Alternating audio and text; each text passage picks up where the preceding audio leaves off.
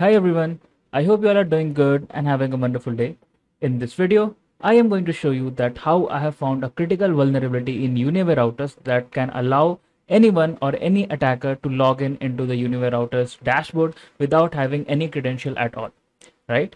So let's try to see that how we can do this. But before going to this video, I just wanted to thank you all from the bottom of my heart because we have finally reached over 16,000 subscribers.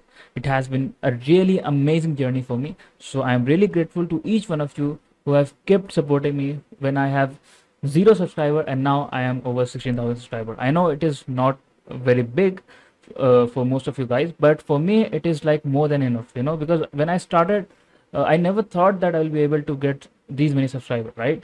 So yeah, again, thank you so much from the bottom of my heart.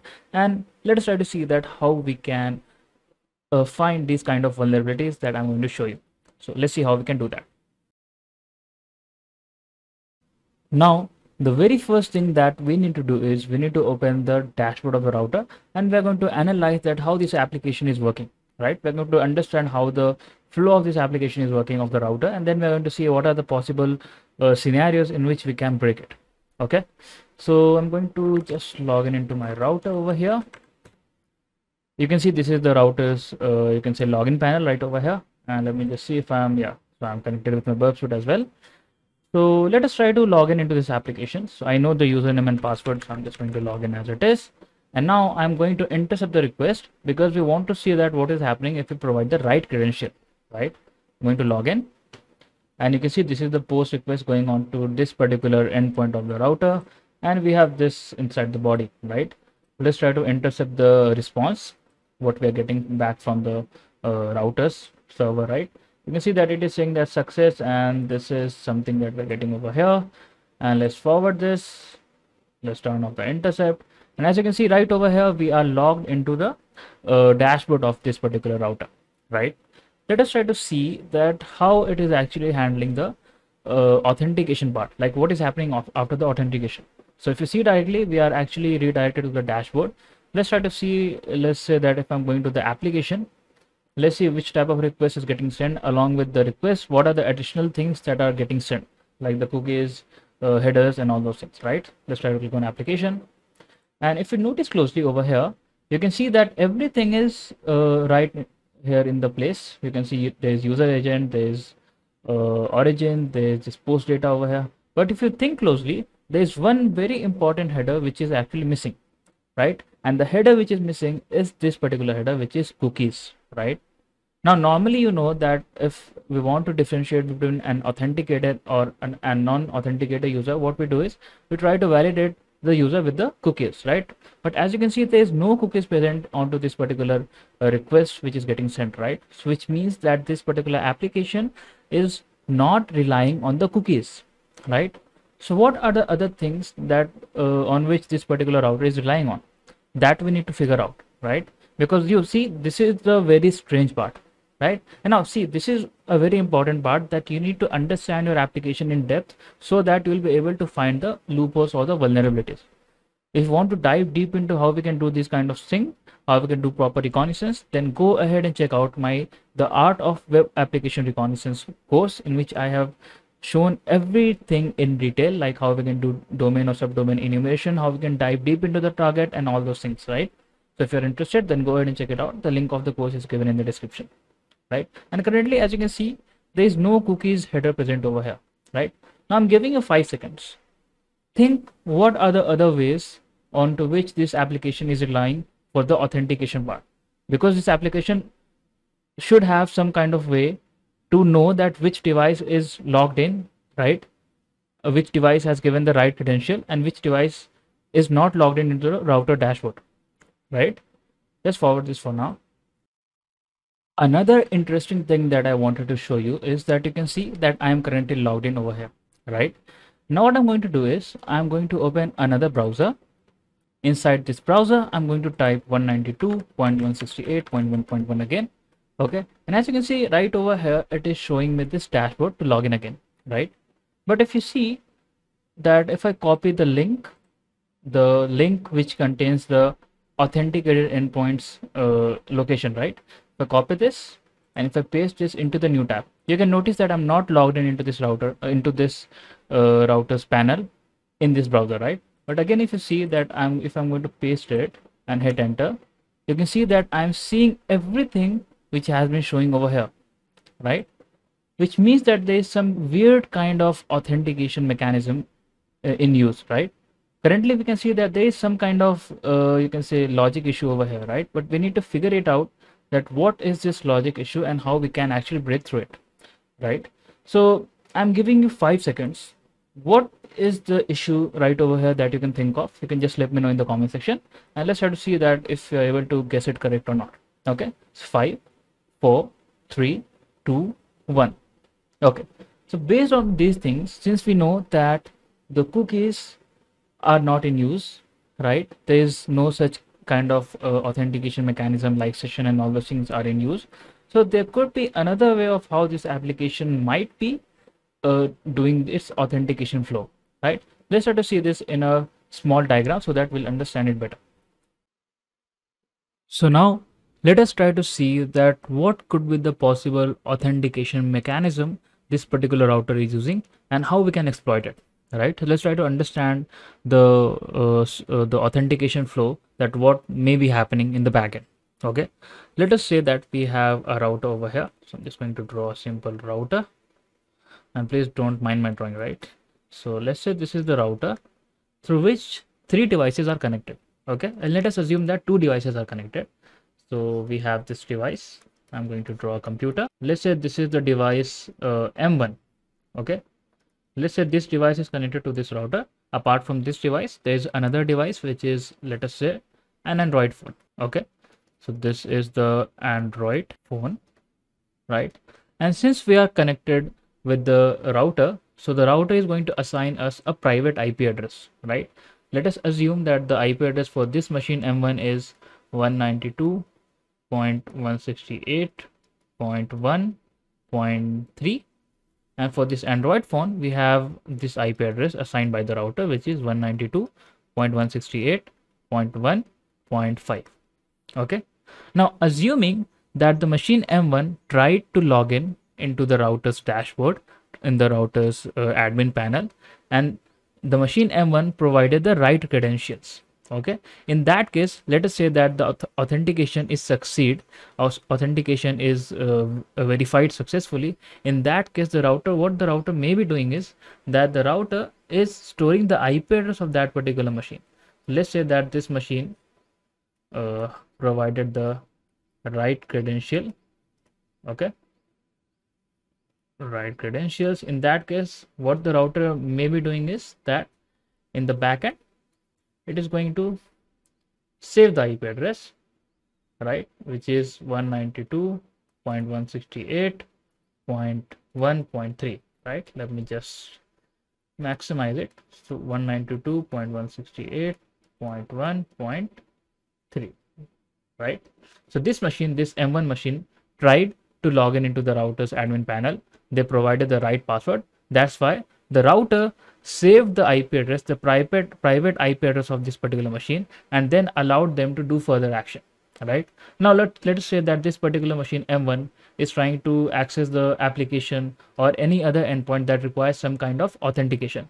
In that case, let us say that it is trying to change the let's say the Wi-Fi name, right?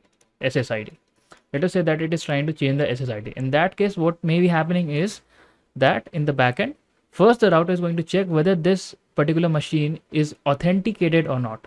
So it's going to take the IP address of this machine, which is M1, and it is going to verify whether this IP address is the same IP address which is saved over here. And since both of these IP addresses are same, 192.168.1.3, and the saved IP address of the machine which provided the right credential is the same, 192.168.1.3, the router will think that, okay, this is the machine who provided the right credential since their IP address is same, so it will allow this machine to change the SSID or the Wi-Fi name, right? Now let us try to see what will happen if the Android phone try to do the same thing.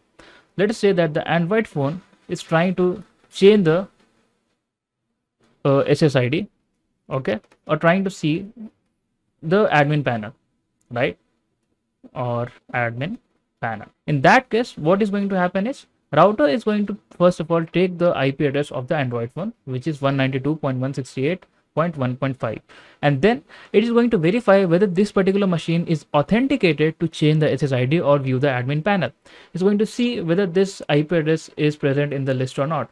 And as you can see, the IP address of the machine which is authenticated is not the same as the IP address of the Android phone which is trying to access the admin panel or change the SSID.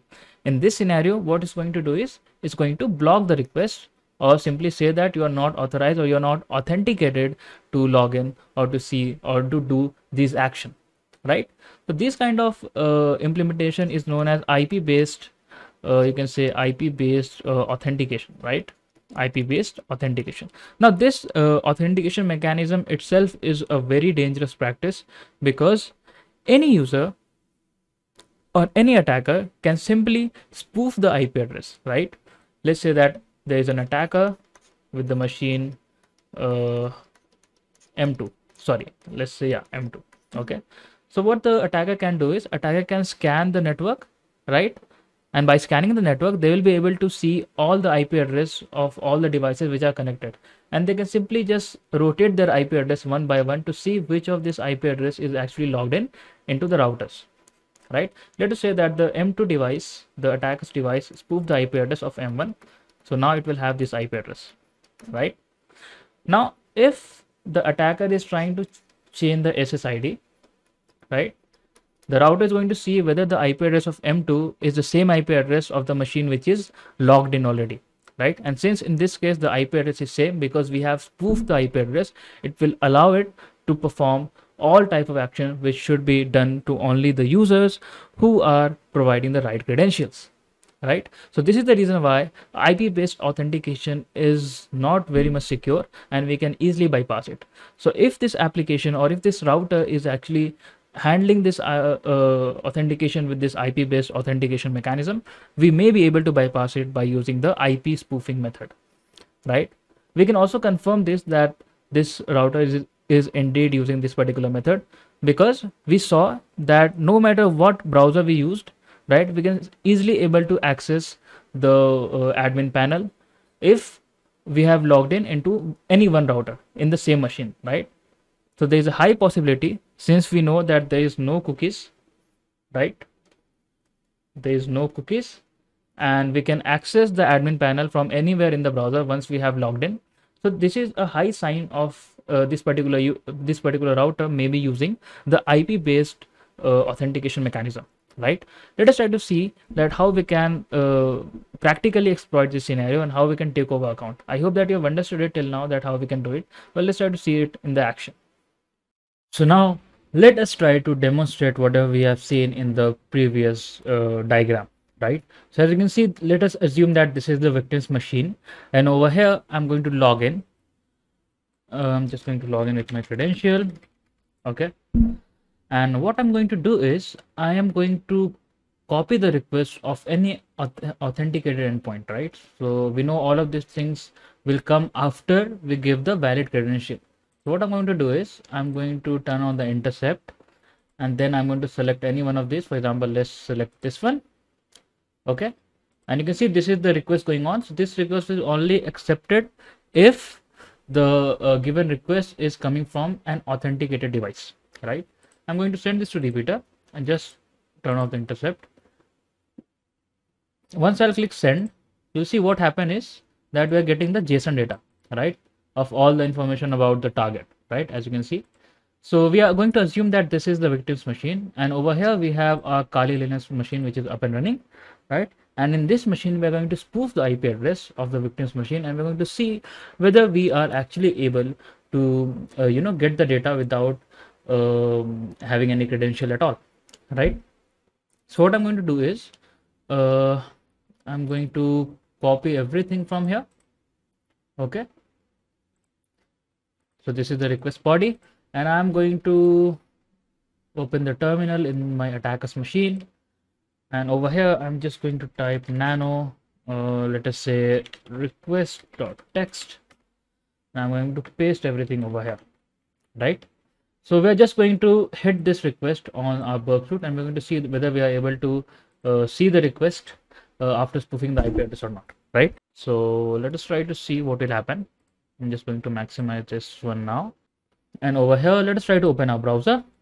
You can see this is our browser, which is up and running again. I can see that if to try 192.168.1.1, you'll see that it will not allow us to like go to the admin panel directly, right? What I'm going to do is I'm going to just turn on the intercept. I'm going to capture this request. I'm going to send this to repeater. Okay. And I'm going to replace this body with the body which we have copied. Okay. Going to copy everything. So Control plus Shift plus C. Let us paste it right over here. We can just add a P over here. Let us try to send this request and let us see that what will happen. You can see that it is saying logout. Obviously, because this is a different machine, right? So we need to know the IP address of the machine which is already logged in. So I'm going to close this one for now. And you can see my current IP address is 192.168.1.148.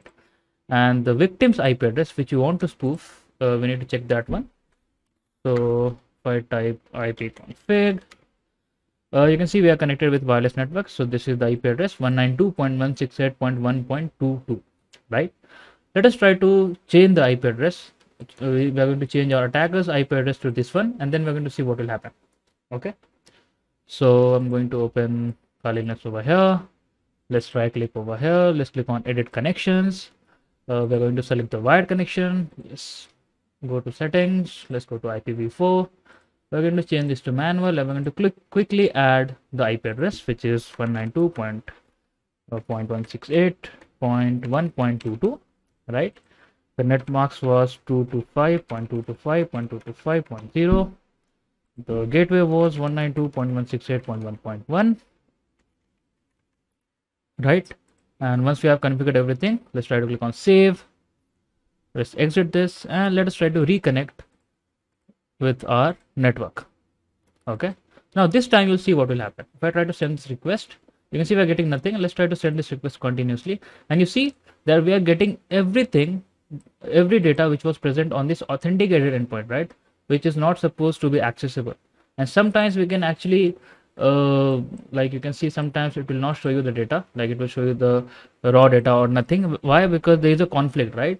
But the point is that we are able to see the data which should be hidden from us because we don't know the valid credential.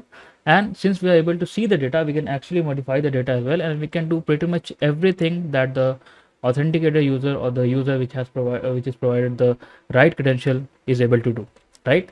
So this was a vulnerability which I demonstrated, and for which I got a 0-day vulnerability CVE, right? So I hope that you've understood it. I hope you have understood that how we can find a vulnerability, right? So if you want to dive deep into how we can do all those things, you can check out my courses, and I have over 100 plus videos already on my YouTube channel. You can go ahead and check it out. You can learn more about it, right? So yeah, if you enjoyed this video, make sure to let me know. If you have any doubts, if you have any issues, feel free to let me know your doubts or issues in the comment section. Also, do join our Telegram channel if you want to stay updated with the latest trends and technologies going under cybersecurity as well as web development. And now with that being said, keep learning, keep hacking, and thank you so much for watching.